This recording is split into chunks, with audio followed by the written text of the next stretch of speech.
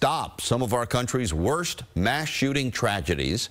According to the New York Times, between 2007 and 2018, there were 13 mass shootings that killed 10 or more people. And of those 13 shootings, the killers financed their attacks with credit cards in 8 of them. Police are investigating yet another violent attack in the subway system. A man was slashed on the platform of the Kew Gardens Union Turnpike station early this morning. Police say the 41-year-old victim was waiting for an F train when another man tried to rob him and slashed him in the face and head. The victim was taken to the hospital in stable condition. His attacker has not been caught. We had a brisk